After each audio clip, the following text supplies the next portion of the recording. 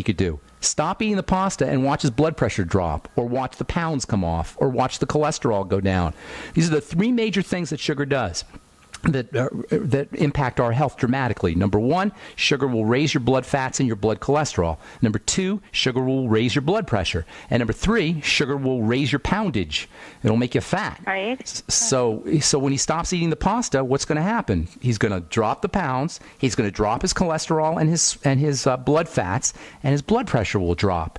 This accounts for three of the most important aspects of our lack of health in this country: blood fats and fatty liver and changes in how we process fats, hypertension and cardiovascular disease in general, and obesity. These are all sugar issues. They're not doctor issues. I'm sorry, I accidentally let our last caller, KC from Pennsylvania, go because he's dealing with diabetes. Listen, type 2 diabetes affects 100 million people in this country, or maybe even more. About. Of course you should be. And I think he is beginning to be concerned about it. You know, get on this. There's I say to him, but you're getting too much sugar. But there's just that blockage there. I just eat pasta. Well, look, I can't help you with your husband, so I don't know what to. We are about to do together. We're about to do that liver cleanse with Dr. Group. Okay, I don't know what the best liver cleanse is to stop eating. That's the best liver cleanse. You don't need a product to do a liver cleanse, in my humble opinion. And I wouldn't waste. For 6 days, he won't be eating any of this stuff. Is what I'm trying to say. And it's a strict diet, and so for 6 days, he's not going to be eating any of this stuff. Okay. And I was hoping during that 6 days, if I could sort of, show him on black and white paper, this is what's equating to this, but I guess I can't. Because I tried it one time, and I guess I was going by calories.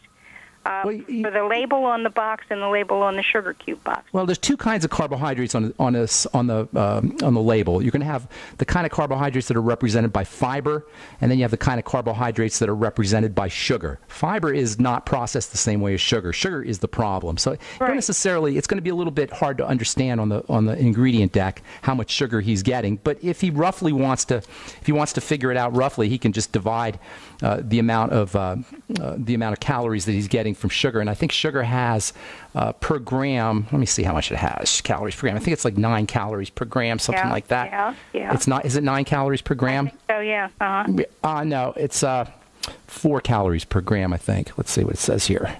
According to the American Heart Association, sugar has, there's all kinds of different numbers here. Sugar has about 4 calories per gram. So he can do the math if he wants to, but it's not necessary to do it that way. Just taste the pasta, let it dissolve, and he'll taste the sugar. Simple as that. Don't overthink things. Thanks for your call, Mary. And also, by the way, the sweeties and the B complex, especially niacin and vitamin B1 and the sweeties, chromium and vanadium, are the most important sugar metabolizing nutrients, although selenium is important and magnesium is important and zinc is important as well. But the B complex, stupendously vital, and chromium and vanadium. Okay, I'm gonna let you go, Mary. Thanks for your call. Appreciate it very much.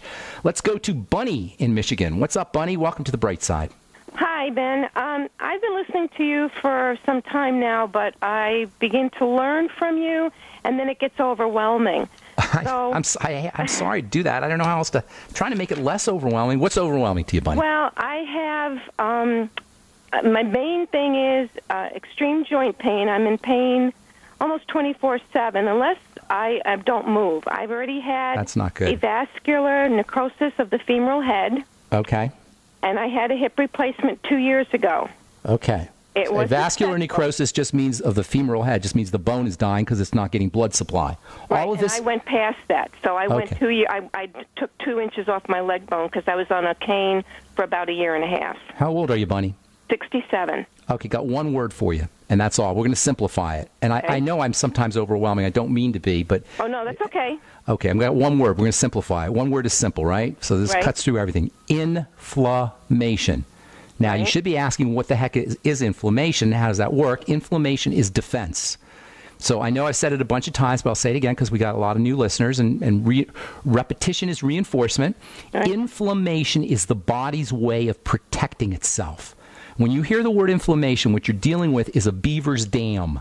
A beaver's dam kind of like surrounds the water and keeps the water trapped. Well, inflammation does the same thing. It surrounds an injured area and keeps that injured area sequestered from the rest of the body. This is a good thing. Right. You can't heal without inflammation. The problem is when it's chronic and it's long-term. So when you have a condition like joint pain that doesn't go away, or avascular necrosis, which is a severe, severe condition, you've got long-term inflammation, a beaver's dam that's not going away. You follow me?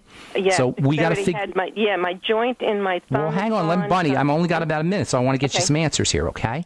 So inflammation is the way the body's protecting itself. When you have long-term inflammation, the only thing you need to know is, what is my body protecting itself from? Well, it's not protecting itself from angel dust, right? It's not protecting itself from little arrows that elves are shooting at you. You know, it's not protecting you from evil clouds in the air. It's protecting itself.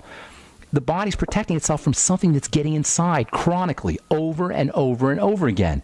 And unless you're in the back alley shooting crack, which I don't think you are, Bunny, the chances are pretty good that your body's protecting itself from something you're eating over and over and over again. And I'm going to tell you something. I'm going to guarantee this with 100% certainty. You have had a digestive condition for decades. Yes. Not for decades. And I'm not a psychic. I'm a pharmacist. I'm telling you how it works. Okay? Right. So, Bunny, if you were to fast for a couple of days, do a Suero V fast, all right? Okay. Get yourself on the Suero V, do half a bottle every hour for 12 hours or 24 hours or even longer. You're going to notice your symptoms subside. Because every time we eat, even good food, let alone problem food, even good food, our body's immune system wakes up. An inflammatory response is initiated by everything, especially dead food, especially processed food, especially food that causes allergic or immune responses. But any food will do it. So fasting, number one, is the first thing to do. Then you start to add foods in. After you fast, you start to eat foods. Probably starting with your favorite foods is a good idea. And notice that as soon as you eat your bread or your pasta or your potatoes or your cereal or whatever it is you love, your inflammation gets worse and your pain gets worse, and then you know that's a food that you need to eliminate.